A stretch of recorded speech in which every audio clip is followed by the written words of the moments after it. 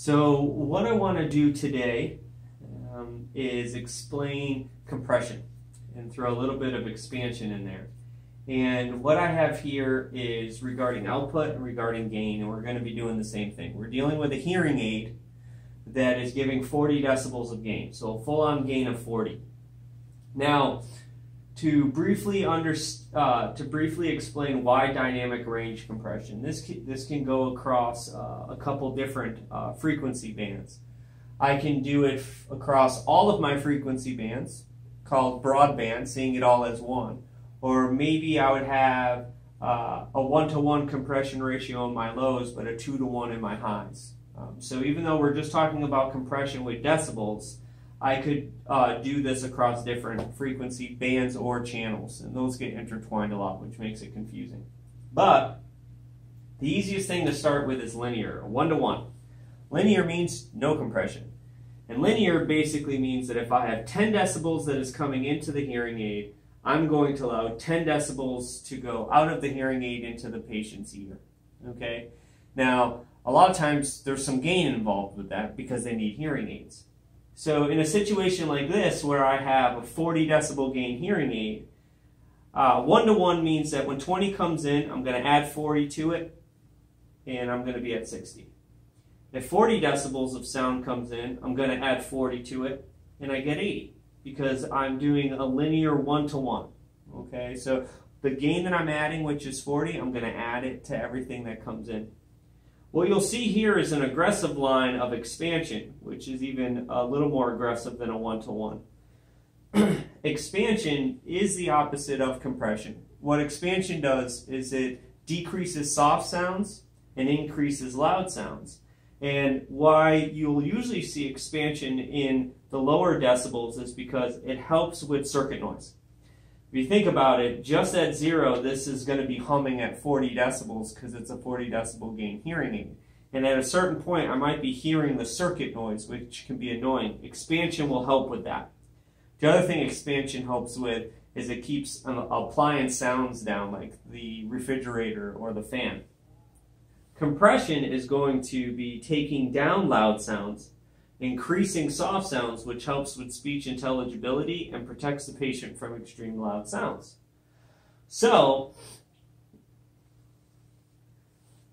now instead of going up 1, over 1, I'm going over 2, up 1. So I've just had a compression ratio of 2-to-1.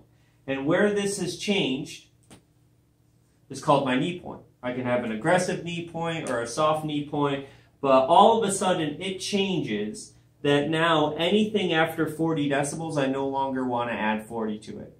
I'm worried that it will get too loud. So let's skip over 60 for a second and go straight to 80. It should be easier to explain. So now at 80, it's a 2-to-1. So instead of bringing in 40 decibels, I'm only going to bring in 20 on top of the 80, which brings me to 100. And so that is a 2-to-1 ratio. The input that's coming in, I'm no longer adding 40 to it. I'm having a 2-to-1 compression on it, so it's going to go to 20, and now this will only be played at 100. And you can see where it crosses over at 60 is why 60 is a little bit of a curveball, and it ends up landing me somewhere around 90 decibels. But again, if I'm 1-to-1, it just means that my gain at 40 is going to be added to every decibel that comes in. Until a certain point, I'll change it 2-to-1, so instead of adding 40, I end up adding 20. And then you can see how that kind of changes as we go along this to make 60 at 90. So the other thing to explain is the same scenario, but what we'll be explaining it at is gain. So what's happening here is I'm adding 40 decibels of gain. And in this case, this line is called a compression limiting line.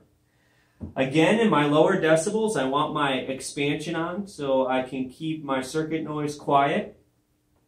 But what happens again is at 40, I no longer want to keep adding 40 decibels to what goes above this. I want to start compressing that down.